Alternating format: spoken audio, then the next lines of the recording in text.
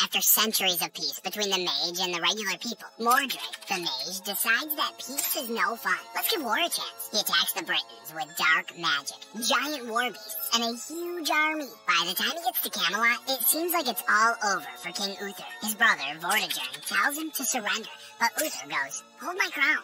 He would accept surrender, hold the crown. Then he simply finds Mordred and ends the whole mess with one swing of his magical sword, the legendary Excalibur. Camelot should be back to peacetime, but it's not what happens. Vortigern and a few others are still punishing the Mage people for what Mordred did. Sir Bedivere speaks to the court and defends the Mage. He reminds the king that it was one of them, Merlin, who gave him the Excalibur. They are not bad people. They just had an evil leader, and now he's gone. Someone mentions that Vortigern and Mordred were once classmates in the same sorcery course, which was a diplomatic move back then. King Uther agrees with Sir Bedivere and decides to stop all aggression against the Mage. His brother doesn't look so happy about that. In the middle of the night, King Uther wakes up his family in a hurry to flee the castle. I need you to do as I tell you. Camelot is burning outside. Vortigern is also leading the way to his own wife, but he's not trying to protect her. They creep down a secret path that leads to a dark pit under the castle, and there he ends her life. Unfortunately, Uther's wife has a similar fate soon after. Someone attacks the family when they reach the docks. Their little boat looks empty and it floats away, Untie the skiff. eventually arriving in the big city of Londinium. Some women go check inside, and guess who's there? A deeply traumatized crown prince. But for those women, little Arthur is nothing but a poor little orphan. So while Vortigern becomes the new king, Arthur is raised in a busy brothel, having a very rough childhood, patiently saving every coin he's given and watching in silence when the customers get violent. He ends up much more streetwise than he could have ever been as a little prince in the castle. As little Arthur becomes young Arthur, both his patience and his silence just vanish. Tough training takes up most of his days, while his nights are filled with nightmares about his mother and a burning city. Back in Camelot, Vortigern wakes up to a little surprise. The water is mysteriously gone from around the castle, which revealed the Excalibur stuck into a large rock. Get them back to work. Sure. Very upset about that, the king goes to that shady pit again. He's there to talk to the Siren, a chatty sea monster with a few attached ladies. The king starts whining about the deal they had. He gave up his own life in exchange for power. So how come that sword is showing up now? The Siren says balance is inescapable. When any power grows, the opposite power must follow. She's basically saying he should have read the fine print. Also, it was him who managed to lose both the boy and the sword that night. If he wants to control the sword, he needs to find Arthur and get rid of him. The Siren then says that if he needs any extra help, he already knows the price. You know the price. At the brothel in Londinium, Arthur is a grown man now. He takes pride in looking after the ladies who once looked after him. That means someone is going to pay for these bruises on Lucy's face. In fact, that someone happens to be a Viking, and he has already paid. Arthur gives her money bags with the equivalent to a year's work. Lucy asks how come he made a Viking pay that much, but he prefers to leave that part to her imagination. Then the backlegs arrive. They are King Vortigern's guards, and everybody hates them. Probably because of this habit of pestering people about the resistance. It seems that one of the rebels attacked the king's bow upriver, and there's reason to believe the guy is hiding here. Not sure you're too welcome here, mate. They describe both the man and what would happen to those harboring him. Arthur identifies the person of their interest, and the guards take him away. But the black-legged sergeant stays a little longer. The truth is, Arthur has been putting those savings to good use, which includes having a few important people in his pocket. The sergeant wants to speak with Arthur and his friends, Black Lack and Wet Stick. At first, it looks like they're in trouble, but what's really happening is just that he's giving them a heads up. The king is getting annoyed, but the recent rumors about the Born King and some graffiti about that has turned up.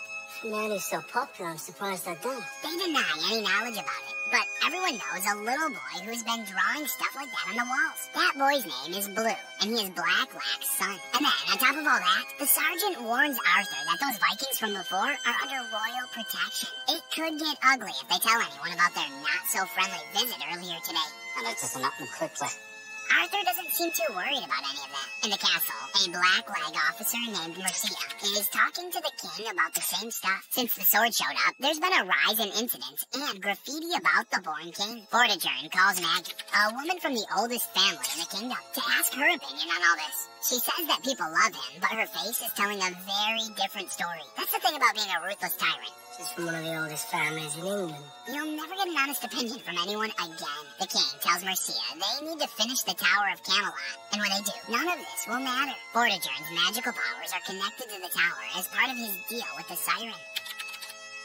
At the brothel, Backlack wakes up Arthur telling him to get out. The Blacklegs are coming for him. He escapes through the window but ends up running into some of them in the street. They check his wrist for something called the brand and he doesn't have it. So they put him on a boat with a bunch of other guys in the same situation. When they arrive in Camelot, we see what they mean by the brand. Tired of sleeping with an eye open since the sword resurfaced, Vortigern is forcing the entire male population to take the Excalibur test. And we got one here.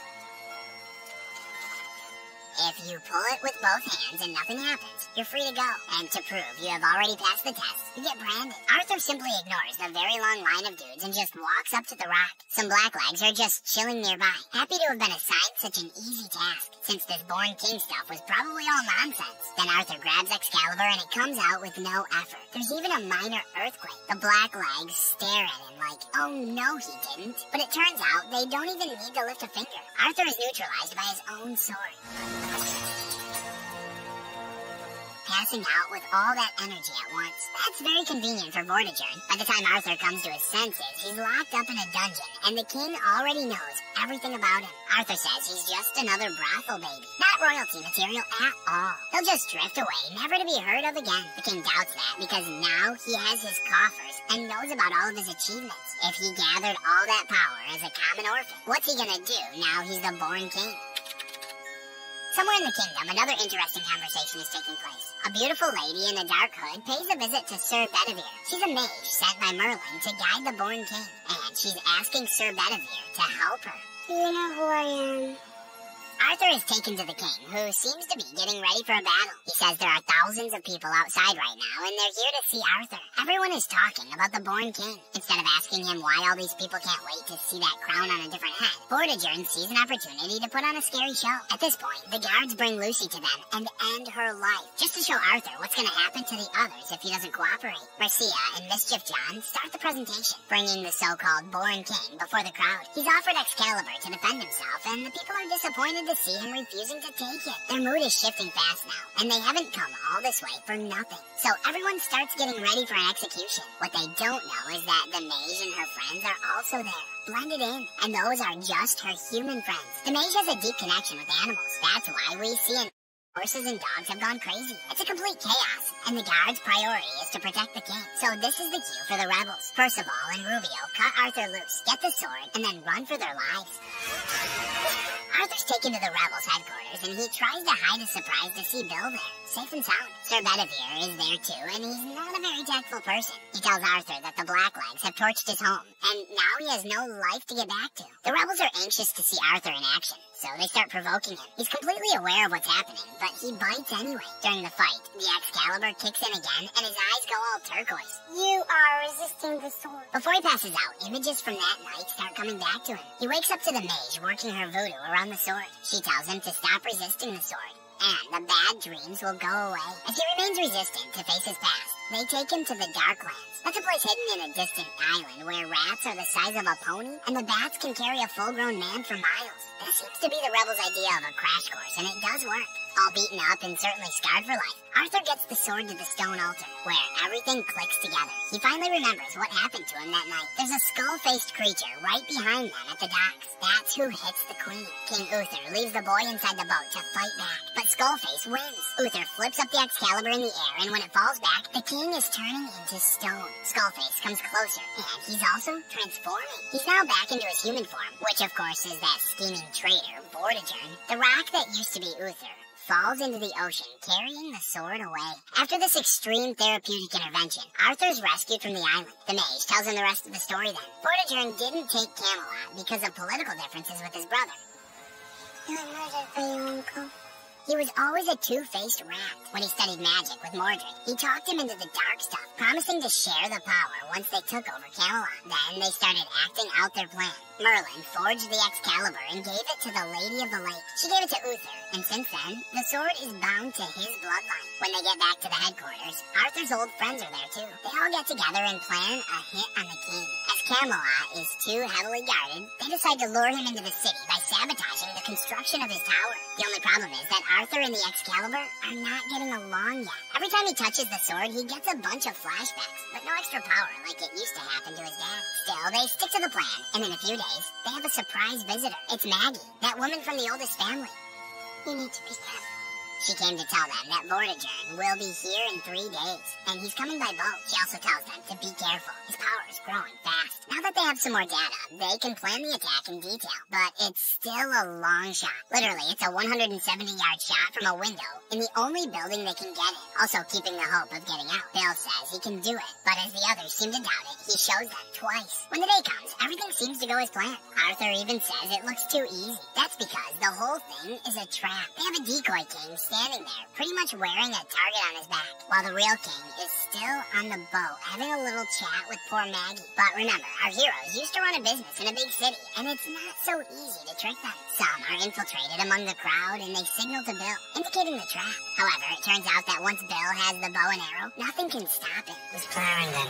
He earned that. Not even his own friends, frantically begging him to. Marcia is right there at the docks, and the opportunity is just too good to miss. He shoots the arrow. It takes a moment for the guards to understand what's going on when Marcia falls, but soon they're all over the place, frisking everyone and shouting orders to close the gates. Arthur's gang try to escape unnoticed, but end up engaging in a chaotic battle. Rubio and Blacklock are badly hurt and must be left behind. The rest of them make it back to Arthur's old home. He urges everyone there to run away, but they don't want to. They hate the Blacklegs, and they've been training their whole lives for a day like this. When the guards swarm the place and an ugly confront is about to start, Arthur sees that one of them has the Mage. For the first time ever, he's not like before. When he snaps out of it, he's taken all of them down single-handedly. People are watching from the windows, and there's this whole born king vibe in the air. Arthur is not just a legend anymore. They make it to the safe house, and Blue asks about his dad. Wetstick tells him he's fine. He'll be here in a minute. Not that stupid. The boy runs off. He finds Blacklock and brings him to the others.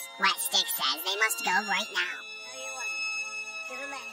While there's enough fog to hide their boat from view. Blacklock asks for a minute to rest, and the moment they leave him, Vortigern just waltzes in. One of his dogs followed the scent there. He starts to interrogate him while they're all getting on the boat. Blue comes back for his father, and Arthur comes after him. Vortigern finishes off the man in front of the boy, who screams in anger. Arthur has to carry him to their boat. All over the city, the people start to fight back against the Blacklegs. They believe in Arthur now. Vortigern orders his men to crush the resistance tonight, ignoring the fact that it's looking less and less doable. Thinking of all the people lost to the legend, Arthur tries to get rid of Excalibur, but the Lady of the Lake puts it right back into his hands after showing him a glimpse into what's in store for Camelot.